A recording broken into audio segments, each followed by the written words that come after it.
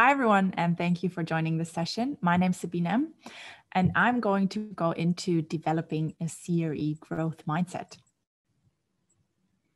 1.5 years ago, I was giving a presentation at a customer networking event on advanced data analytics.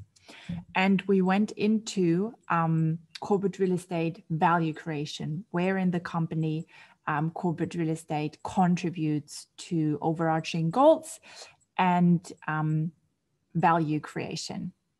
And then we continue to have a look at corporate real estate performance measures. And the ones that you find here are the ones that are most predominant in the industry. And they are cost per square meter, cost per workstation, real estate cost per employee, employee per square meter, return of invest, you name it. Very much financially driven, looking at space efficiency goals and cost optimization. And that may very well be because in a lot of cases, corporate real estate reports into the finance organization. And also these numbers are kind of easy to obtain from the contracts, from the financial systems you have in place, and also from the floor plans. Now, what I said back then was, if this were true, if this is everything there is that makes out corporate real estate success, I'd have a very simple solution to increase performance. And bear with me, little did I know back then, because I said, everybody work from home. You have no space consumption, no associated cost. Your metrics here are going to look amazing. Now, already back then, there was strong disagreement with it. And the past year has shown us all and make it very much graspable what the value of the office is in addition to these financially driven metrics. Still, if you look at the corporate real estate hierarchy of needs, the tools and technology and the measures in place, you will mostly find in the core needs section, which is around building operation and efficiency of building operation. Now, what I say is, going forward, we will need to turn that pyramid upside down, having employee needs around well-being, productivity, collaboration at the heart and center of what we do. And a lot of companies have started to go that route already. They have regular pulse checks with employees now. Some of them have been engaged in an enlistment index before, and that's the momentum that we need to keep going. Because flexible work and activity-based working models are not new. They have been around since over a decade, but the adoption was rather happening slowly. That might be because you did it on a project basis, so only touched the work environment when there anyways was a project underway. But also there's been resistance for cultural reasons, for political reasons, and there was a lot of prejudice around flex work. Now, the past year has driven the adoption rate up by force. And what we learned from this is, on the one hand, it does work. It does work in a set of areas. And we've also learned about the limitations of where it doesn't work. But what we can't tell yet is what is the best environment for the future, simply because we did not have the opportunity to test it properly. And if we look at the occupancy data, so here we have been looking at our customers' portfolios around the globe. You see, there is not really a trend or something that you can make out. And that is because in a lot of places, there are still very strict regulations in place that you need to abide by. And also, I think we don't have come to a normalcy yet. And I'd expect actually that if we are opening offices now, or hopefully soon in the future, again, then there might be a spike in office utilization because people are dire to meet their colleagues again, to connect with everyone, for a setting change as well. And then what I've actually seen with myself is there is kind of a seasonality in my behavior. So in winter, I would go to the office because there was actually much more attractive options around. In the spring, I really got a kick out of working on the balcony, for example, when my tasks allowed for that.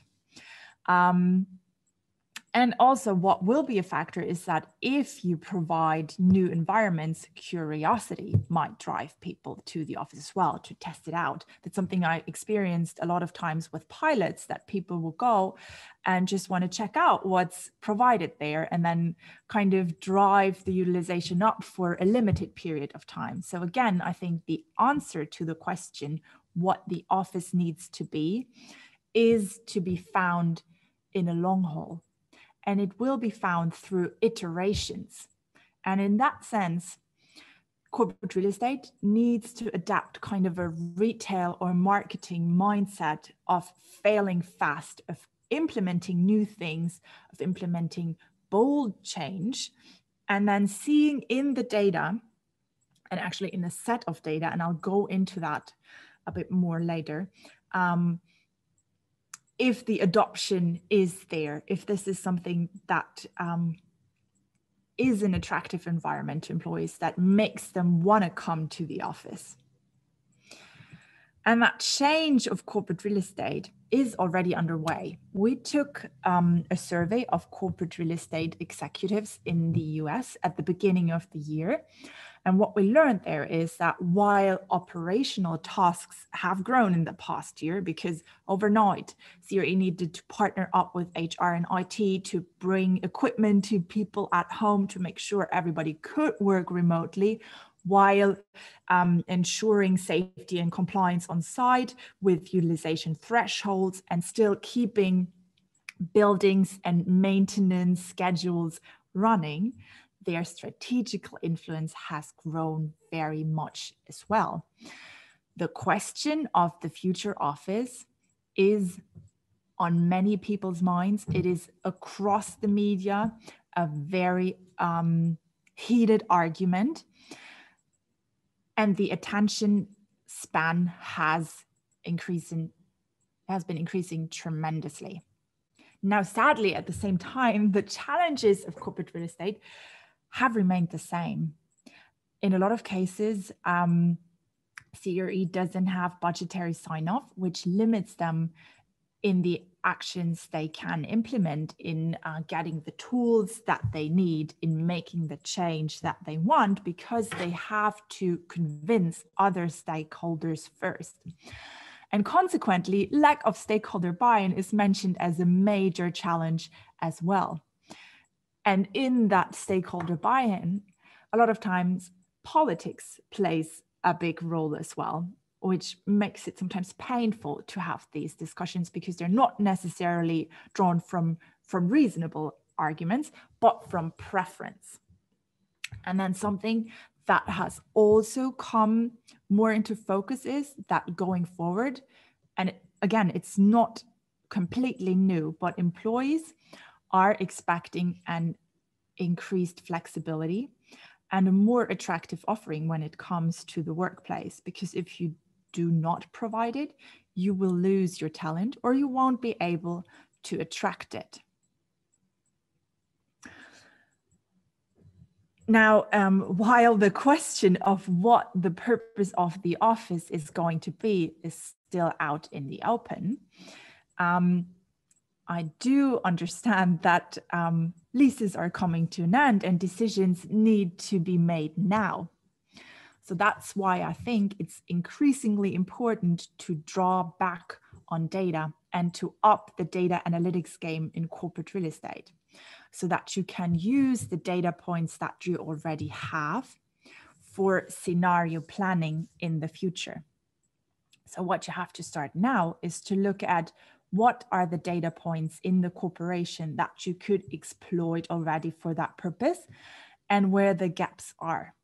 And at the same time, and I'm tapping again into that mindset changes, corporate real estate needs to build the skills to interpret the data, to build the right narrative around it, because data without that storytelling is just a lot of numbers that might not necessarily make sense, and that not necessarily will lead you to the right conclusions.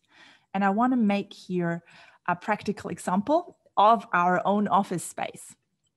Now, we've been measuring utilization for a while, so that's why I can present you here the full timeline of 2020.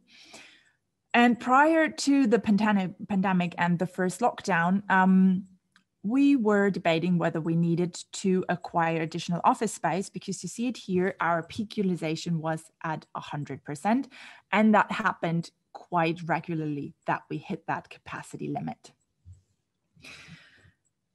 Now, if you look at the peak utilization, then after the first lockdown, we were allowed to go back into the office in late summer. Peak utilization hit again 97%, which might lead you to say, oh, pretty much back to normal. Now, if you look at the average utilization, you see there has been a change, and the timeline gives it away as well. We went from 50% average utilization to 30%. So that's a significant drop. And then what really makes the difference in the storytelling is that actually during the lockdown, we have increased staff. So that's why the per employee peak utilization went down from 100% to 65%, because we did increase the sharing ratio. And then I'm going to throw in another factor, which is the 97% peak utilization. And I know that because I've been around, happened on the day where we had an outdoor barbecue for the company. So again, without bringing data points and also location knowledge together, you would not be able to come to the conclusion. And for here to make it complete, it is, we will not have to acquire new office space anytime soon. We can stay in the setting that we are. What does that mean now for the quantified workspace?